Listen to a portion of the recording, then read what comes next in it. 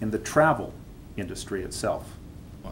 Initially, because travel agents were jealous at NBC Press, that was not happy to any direct marketing because they feared exactly what happened is that there'd be a lot more agents coming in the industry.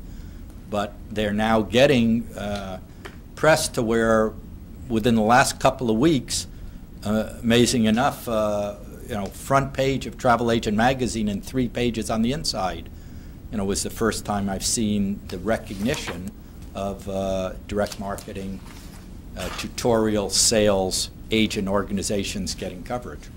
So it's getting recognition in the travel industry itself. How big is the travel industry in the United States? It's number 1 or 2 service industry in the United States. In most countries, it's your number 1 or 2 service industry. And what does it signify to you that this industry is now paying close attention to outside travel agents and multi-level marketing outside travel agencies as a method of distribution? The suppliers that I represent now are calling and say, can you give me an introduction to them? Who's handling their Hawaii, who's handling their Jamaica, who's handling this? And now that they see the kind of volume where I had to make the calls initially, I'm now getting calls. I see, in the trade press you're representing TravelMax, who's doing their South American air consolidation or so. Well, in that regard, let me interrupt just 1 second. Can you answer those questions? I mean, do you know individuals for TravelMax that are handling different areas? I know the suppliers that I've given them to the agency, yes. Part of what I do is, like, I represent a consolidator. You want to go to Argentina or to Buenos Aires, and you're a friend of mine, you phone me up and say, where do I get a cheap ticket? And I'll say, here's the 2 consolidators who have the big deals. You can get 35% off. So these type of consolidators I am introducing to TravelMax to buy, TravelMax will buy from, so that TravelMax will have better prices because of my connections in the industry. In Hawaii, I represent the Outrigger hotels. One family owns 28 hotels. There's occupancy there. I'm trying to make a deal that will cut a little better deal for us while we're new, while they're locking us in, and I say we're going to have this many agents, get us now, while we're growing. So this company, the TravelMax, would be sought out by established companies in the travel industry. Yeah. In the old days, $3-4 million agencies were sought out. Now, if you're a $30 million agency and you're a sales rep for a hotel, do you want to call a $3 million agency or do you want to call a 30? There's only so much time they have, and they'd rather call one on your 10%, your top 10%. And the products that are being brought from these vendors to TravelMax, to their representatives for either for sale to consumers or for their own personal use, are quality products. Oh, there's price-wise, they're all the way up. They're suppliers who have been in the business long enough to, I think, see a trend and try to get by. They care about filling up their hotels. They care about filling an airplane seat. And revenue yield is something they're interested in. Travel Weekly is one of the industry's publications? Yes, it's probably the largest now, probably surpassed Travel Agent. And Travel Age is one of the industry's major publications? Travel Weekly just bought Travel Age, so between the 2 of them, they are certainly in volume. Murdoch had owned them, and this new conglomerate bought up both of them. Okay. I'm going to hand you what has been marked exhibit, defendant's exhibit number 26. 2 pages to that. And number 25.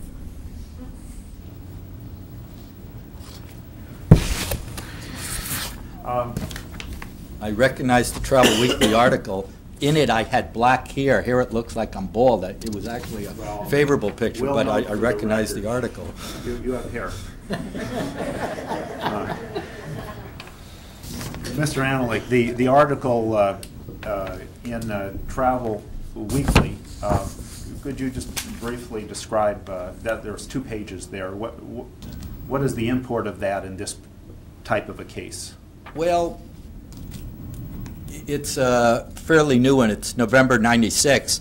It's different than a year ago. A year ago, all of the trade magazines were being hostile, is the only way to say it, to this new concept because their subscribers are travel agents. And the full-time travel agent who saw this competitive force wasn't too happy about it. Now, probably a year later, you have the first time favorable articles. I mean, this being on the cover within the last month and 3 pages on the inside is something that I wouldn't have thought was going to happen for a few years. And it's already happened where you're getting good stuff. The TravelMax article in Travel Weekly, the same one that's November 4th, that's a very favorable article, which probably would not have happened a year ago. Conversely, press such as TravelMax receives TRO in Kentucky could be fairly devastating to their business, could it not? That's always much more exciting than talking about $30 million growth. It's like any other press packages. And, but it is from a standpoint that suppliers would be scared to deal with them. This particular action that has been taken against TravelMax not only will prejudice it in the state of Kentucky, it and all of its representatives and customers, but it will also be prejudiced in the United States market. To the use of the term prejudiced. Will it be Damaged? Something? Yeah, we'll. Mr. Anolik. Triangle. Triangle, yeah. It's already hurt. It's hurt. Already one major airline, one of the biggest airlines, has already come to TravelMax and said, you've got a criminal thing pending over there. Until things clear up, they actually pulled the plate. Delta has pulled the plate, not allowing TravelMax to sell because they've got a criminal action. It's the first time that there's ever been a criminal arrest like this that has ever happened in the United States, to my knowledge. Did you find that amazing in this situation, based on your own experience? The criminal, yes, I know. I'm going to have to object because factually I don't believe TravelMax nor any of its officers have been charged criminally in this matter. Individual defendants that were participating and recruiting representatives, I believe, have been charged criminally, but not TravelMax. Defendants are here, are named in this lawsuit, and it all has a direct bearing on this case. Well, I mean, I think what he's saying is that TravelMax Inc. or any corporate representative, they have not been indicted. Is that what? Yes, is that what you're saying? That TravelMax is not. These folks are the independent. The independent representatives have been that have been indicted. All right. But in our individual indictments, it does say with implicit.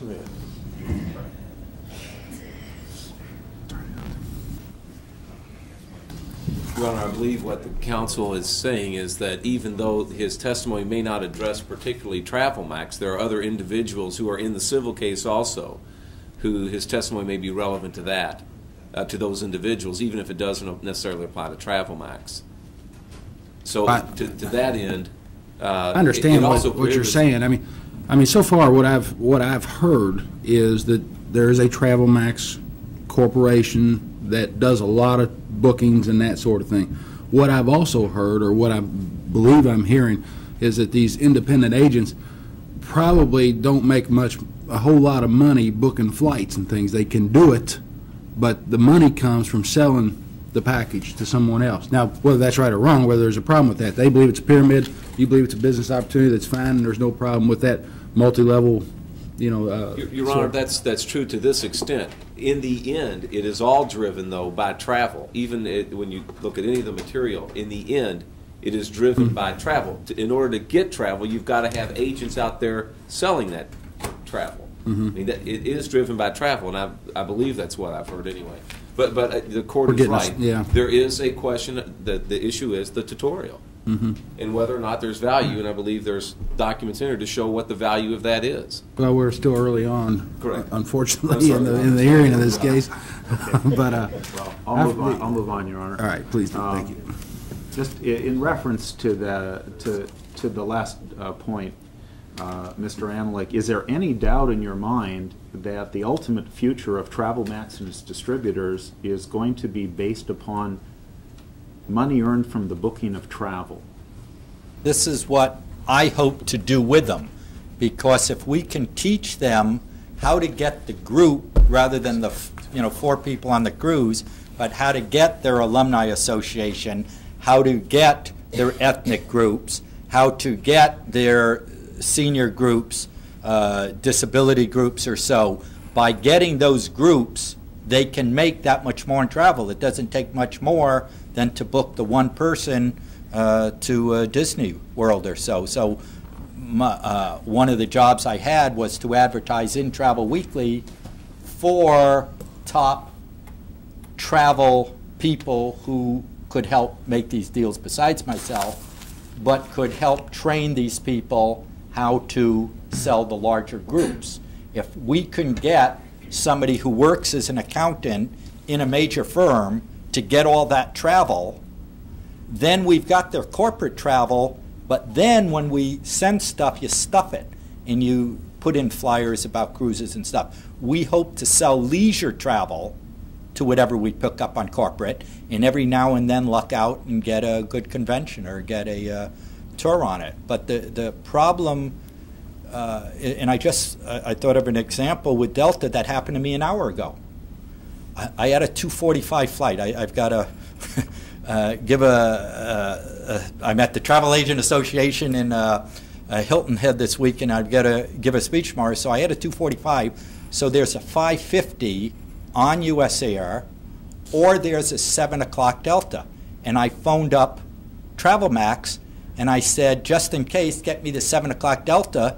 And the girl said, don't you remember, we don't have Delta. And I started laughing, which, sick sense of humor, but I said, oops, you better get me on the 5:50 with US Air. We couldn't today, being a $30 million agency, where normally the airline would kiss you on the ear to have your business, I could not have them book my 7 o'clock Delta. I have to buy it at the counter because we don't have plates, and they're holding it until they find out, what this is all about. And it would be instructive, Mr. Anolik, would it not, if in fact we were talking about a company that had substantial sales of tutorial and could not demonstrate any sales of travel bookings. That would not look good for this company, would it? I have said in the trade press that I wouldn't represent such an organization, and there are some that I have refused. Unless they're pushing the travel, I can't take my travel industry representation. This is one client. Everybody else is travel. I can't get them upset by doing that. I won't do it. But a year and a half out of the chute, being in the top 10% of travel bookings in the country, does that tell you something about where this company is going and where its emphasis is, and what is the emphasis of this company? It tells me that they are serious about travel, or they wouldn't have put the resources in me to build the travel aspect that they're doing. Your Honor, we would offer Exhibit 25 and 26. So admitted. 25, Mr. Anolik, an article in Travel Age. I think you indicated one had just bought the other. Travel Age bought Weekly, or Weekly bought Travel Age? Weekly bought all. The Travel Age were 3. There were Travel Age West, Travel Age Mid-America, and Travel Age South or East. There were 4. Okay. And they're combining them, and Okay. Travel Weekly now owns this, so this is getting thinner each week. And the Travel Age article basically announces rather prominently that multi-level comes to travel. Is that correct? Yes. And is that the message going through the travel industry? It's going through it, and I can remember a year and a half ago, 2 years ago, when I started with the other ones, how hostile they were but they've come to recognize it because they make their money selling their magazine to the agents but getting their ads inside. It's free. No, this is free to the agents. But they make their money from the suppliers, and the suppliers are recognizing that there is this new agency on the horizon. There's another product that TravelMax has, Mr. Anolik. That's their Getaways package. Yes.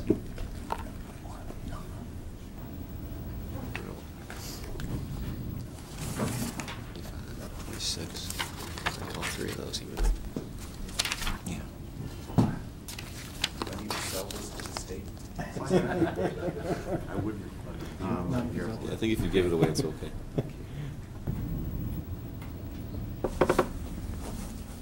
Okay. It's all yours. Your Honor, if I could approach the witness. You may. I'm going to show the witness exhibit number 11.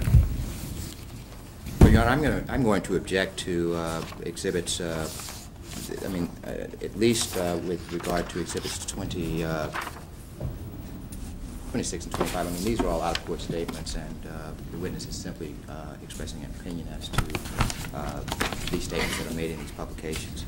Your Honor, they're offered for the purpose of showing the interest of the travel industry, the growing interest in this, not only in this business, but in this type of business. As opposed to the content, they're offered to show that there are articles in these publications about these. I would be happy to, I would accept them for that purpose, and I'd be happy. I'm not going to pay any attention to what's written in the articles for purposes of this hearing, although We just have no way of cross-examining the reliability Right, of what's I contained understand therein. Mr. Anolik is on the stand, and with regard to his article, obviously, we can cross-examine as to the statements made therein. Yeah, the only thing I did note in this one is this little quote here. It's often difficult to tell the difference between a pyramid organization and a legitimate MLM company on its face, which makes me feel a little better about the job that I have. That's true, Your Honor. That's our job this afternoon, Your Honor. All right, I'm not going to pay attention to what's in there. Your objection is well taken in terms of cross-examining the articles themselves, but just for the purpose of showing that there are articles devoted to this industry, they'll be admitted.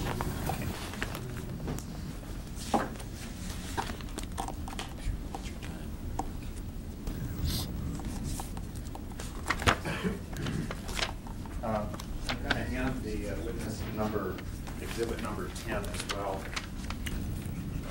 Your Honor.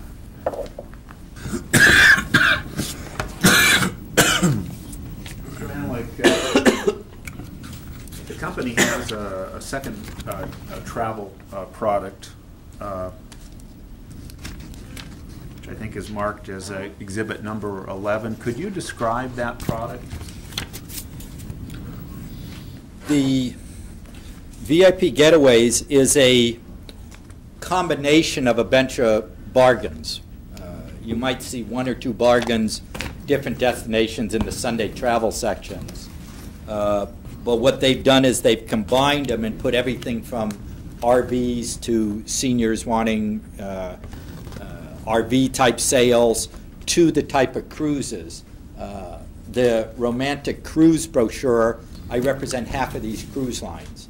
And the Carnival, the Dolphin, the Majesty type of thing will make a deal because we're doing the promoting for them. So they'll give us a special price. You could probably get this on somebody else's special somewhere else, because at $30 million, we're not Amex. We're not a billion-dollar company. But we're big enough now that if we put it in our packages, they'll give us a deal. And they may do the printing or help us on it. And what this is a combination of a little for everybody, from the Disney World to the cruises to the ski to a hotel package. And it's a good combination of a potpourri of travel bargains. Okay. And exhibit number 10, is that the company's brochure which describes this particular product? This 10 Yes. VIP. It gives the basic associations. It gives you what your basic package is. This product, am I correct, sells for $470? Somewhere in there, $470, $495. It's under $500. Okay. Based on your experience in the travel industry, would you say that the individual who buys that is getting a good value? It's a better value than all of the similar clubs that are much more money. Because by getting this, you have your package and you take what you want. Some of the others that are a lot more money, $3,000, $4,000, $5,000 to join something with a promise of bargains, you may be tied into that. This is, you look at it. And if you see maybe two of these things or something you want to do in the next year, you can save enough money by paying the $470. So it's a bargain. Would you say it's from the standpoint of the travel industry, it's a viable and sellable consumer product? Yes. It is by something like TravelMax that's direct sale to a consumer. An agency might not want to sell this because the person could go on this and then not go back to the agency. But a TravelMax would sell something like this because the person who buys it's going to look in it. If they're not going to go skiing, if they're not going to use the hotels, they're not going to buy the package. So if It's not good to somebody who isn't going to be saving money, and they're going to compare some of these things before they buy it. So, from that standpoint, $500 is, a reasonable price. So, if a Kentucky TravelMax distributor sold this to a consumer, would you say you would have done a good service to that consumer? If the consumer is going to use any of these and save money, it's a value to the consumer. If a consumer doesn't want to ski, doesn't want an RV, doesn't want anything in here, then they shouldn't buy it. Your Honor, we would offer Exhibits 10 and 11. Any objection, Mr. Turner? No objection. So admitted.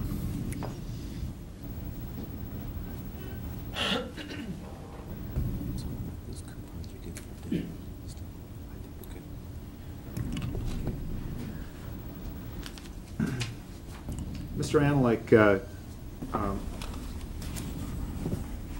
you heard some of the earlier testimony in the opening statement about the Dare to Be Great case. Were you here for that? Yes. Okay. And the operative, one of the operative statements in the Dare to Be Great case is the product incidental to the opportunity. You recall that? Yes. Okay. In your opinion, based upon your experience in the travel industry and your expertise in the travel industry, with TravelMax, is the product incidental to the opportunity? It's not incidental. It is what you're buying. You want to become an outside person. You want to get the training. The tutorial is the product by itself. Would you say this is a product-driven company? Using the term of Mr. Paisley, and from what I know of the company, it is a product-driven company, and I think has the easiest product to sell. I think travel will always be easier to sell than vitamins, healthcare, and mops, and the rest of the stuff. It's just an easy product to get new people to sell. Thank you. I have no further questions. Cross. Yes, Your Honor. Mr. Anolik, have you reviewed the TravelMax tape contained in this TravelMax tape, which was Plaintiff's Exhibit